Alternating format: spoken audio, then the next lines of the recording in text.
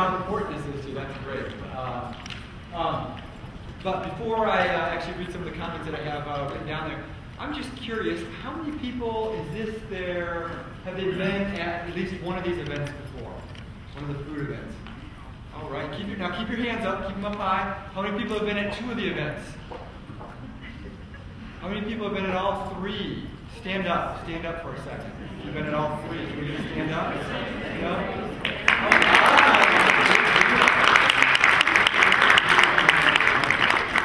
All right, so this being the 3rd one, let me test your knowledge. How many events were there supposed to be overall altogether? Does anybody know? 4, that's right. Excellent. Guess what we're going to do? We are adding another one. That's right. All right, so here we go to my little announcements right here. Like I said, it's been a long week, so I won't add them too much tonight.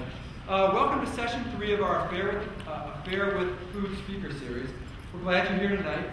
We're really excited to have you here. We have our special guest star, Tara Brockman, and I'll introduce her in just a second. Before we begin, I want to mention just a couple things. We're going to have some refreshments outside, so probably afterwards, or if you need to take a quick break, there'll be some refreshment. Conscious Cup is here, and then our culinary department did a little cooking, and even better for me, I don't know if you have a sweet tooth, it was our pastry part of our culinary program, so there will be some pastries for us, possibly afterwards. They're not out there yet, so if they're not there after it's over, if they forgot or something, please don't rush me and knock me over. They should be out there. I also believe all the recipes, and I have seen the recipes for the pastries will be out there, so you'll be able to take a look at those and use those as you see fit. I don't know if you'll be able to create them as well as our pastry or our culinary program and our pastry class, but give it a try. All right, so here's what I want to remind you. We have one more scheduled event, but then we have our added-in event. Our added-in event is a special screening of Food Inc. How many people have not seen Food Inc.? All right, great. So if you're interested in that show, Food Inc., we'll be showing that on April 13th, same time, 6 o'clock. And then what we'll do after the movie is we will have, I don't know, kind of what would we call them, secret discussion starters out in the open area out there. We'll be out there to start some discussion on the movie. There'll also be some pastries and refreshments as well too, to keep you hanging around, to talk a little bit about Food Inc. and some of the issues that are behind Food Inc. because I think that there's some neat stuff. And I think that fits in directly with our speaker series. And then don't forget, kind of the culmination of this event, now this 5-event series, is Food Fight, a debate. And how many students do we have in here? All right, how many times have you wanted to see your faculty have me taken to task, huh? All right. Oh, great, I got some people in here. You're on.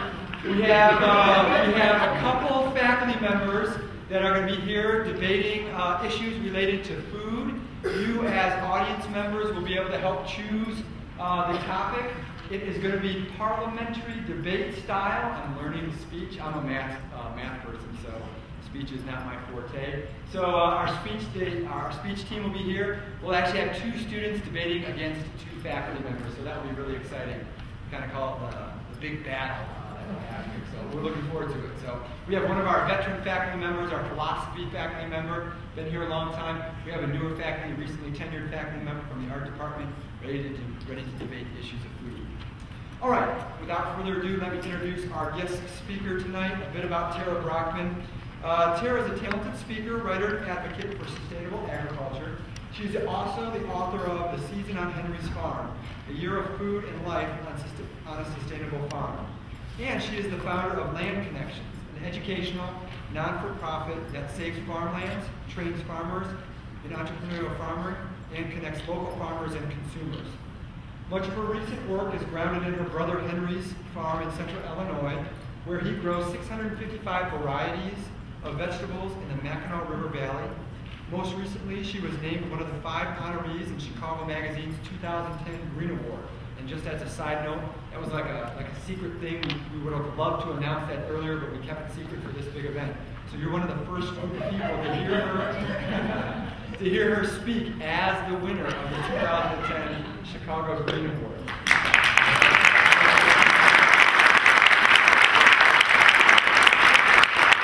I think you saw she was gracious enough. She provided some books for the book signing in the beginning, so she did that. I believe Read Between the Lines also helped us out with that. They were out there as well too, so we want to thank them. So without further ado, Tara's going to head out up to the stage. Let's welcome Sharon Brockman.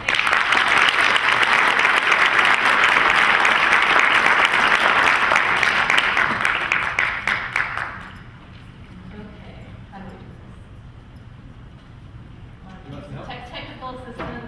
All right.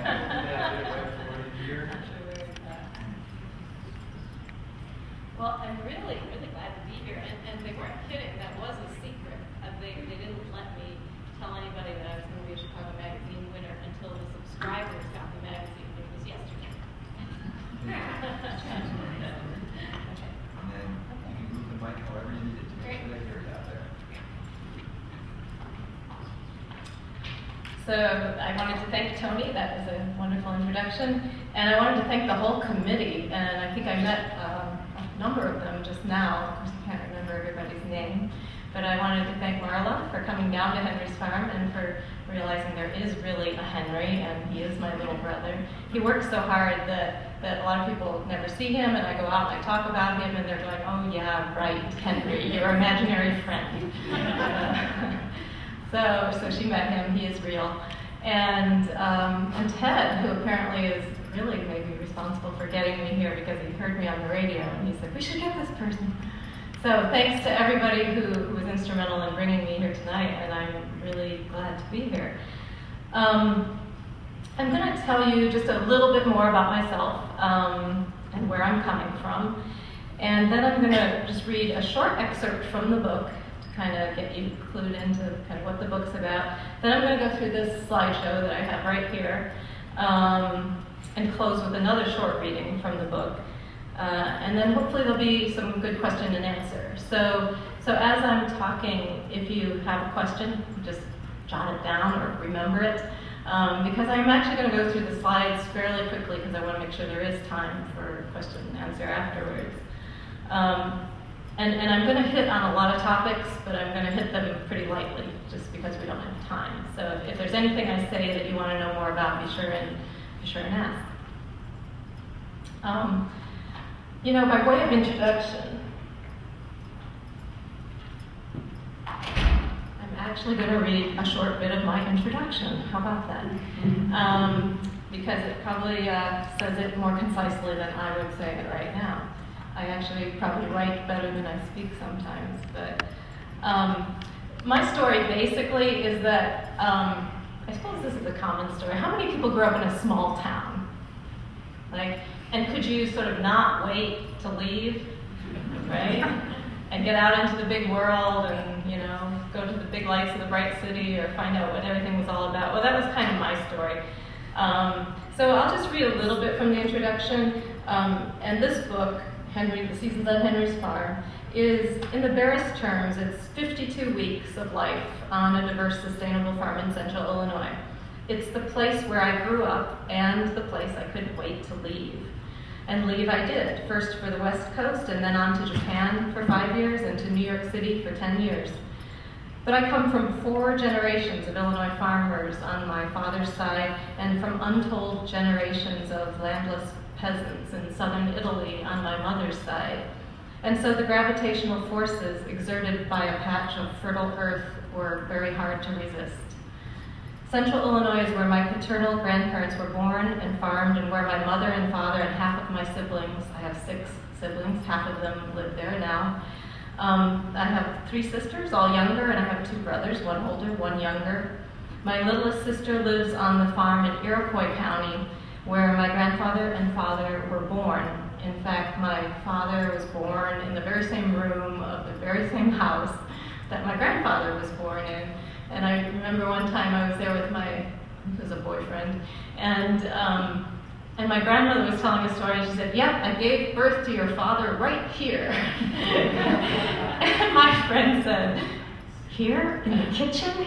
And she said, no, this was the bedroom. But you know, my grandmother was such a hardworking woman, I wouldn't be surprised if she gave birth right in the kitchen while she was cooking. But